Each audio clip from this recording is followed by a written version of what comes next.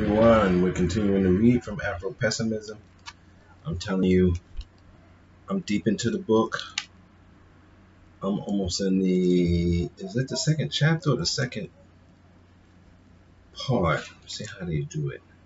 Yeah, I'm almost into the second part. I'm in chapter 3, going into chapter 4, but I'm only reading the first chapter to you. Then you have to get it for yourself. So let's continue. Pain gripped my chest. Samir and I were antagonists, not because as friends we were mismatched, and not because our politics were incompatible, but because the amigo of the black is responsible for all the conflicts that may arise. For the libidinal economy that positions the black amigo as a phobogenic object saturates the collective unconscious. It usurps me as an instrument for, though never a beneficiary of, every nation's woes, even two nations at war. I was no Afropessimism in 1988. In other words, I saw myself as a degraded human, saw my plight as analogous to the plight of the Palestinians, the Native American, and the working class. Now I understood that analogy was a ruse. I was to the foil of humanity. Humanity looked to me when it was unsure of itself. I let humanity say with a sigh of existential relief, at least we're not him.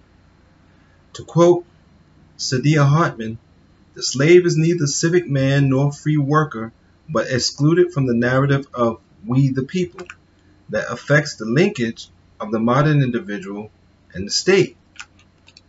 The everyday practices of the enslaved occur in the difficult of the political, in the absence of the rights of man or the assurance of the self-possessed individual.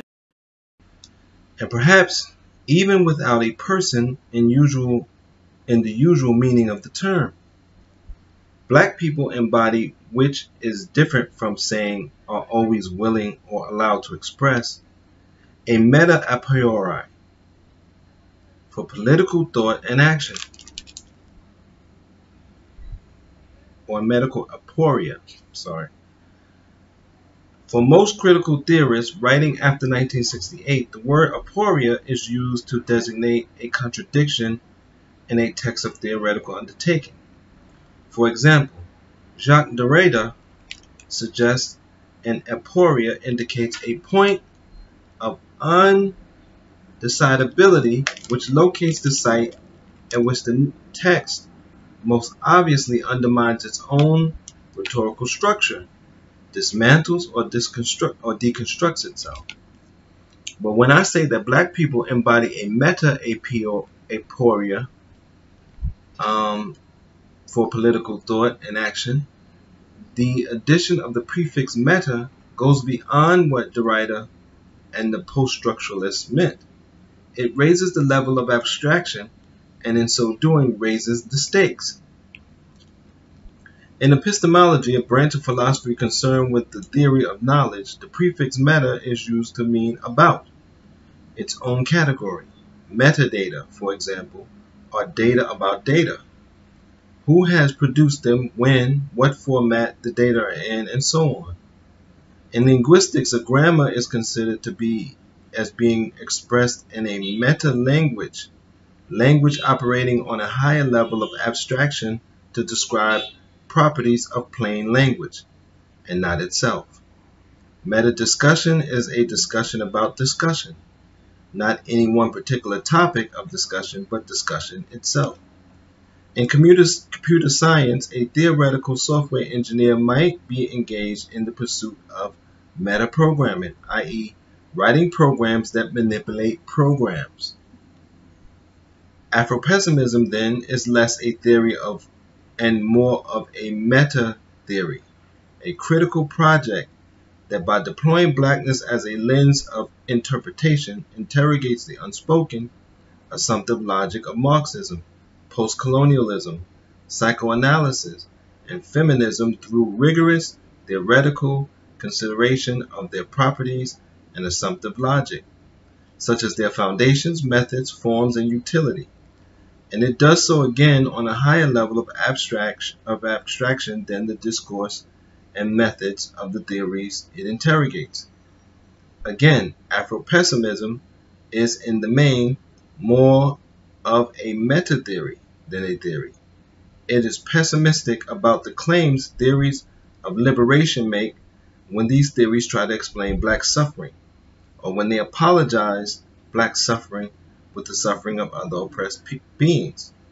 It does this by unearthing and exposing the meta-aporias strewn like landmines in what these theories of so-called universal liberation hold to be true.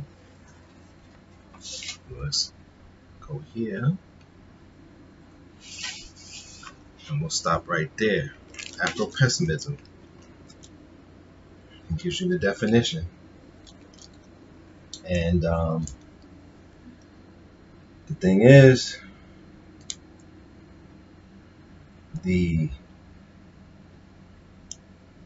what does the black gaze mean to the world? I mean, or the gaze upon the black. What point of reference is the black? What does the black do for everyone else? When you're the bottom caste, you give everybody self-esteem just having you on the bottom. And no one can let you up. So you wonder, all these people around the world that were saying Black Lives Matter, but in what way? Do we matter only enough for others to measure themselves against and to measure themselves as higher? Or do we actually matter as full human beings like everyone else? And is the hierarchy flat? Because you can matter in both ways. So we need to figure out, when people say that we matter, in which way. So you see, even a simple movement like Black Lives Matter, what you think of in your mind, it can have at least two definitions, like everything else in this world. And we better know who we're walking beside and how we matter to them. Because you'll turn one day like he did in the story and think you have a pal, and you realize, well, they don't really see you that way. They still see themselves as a few rungs above you. And if you were a black woman, one rung above you. Until next time, I say stay safe and stay sane.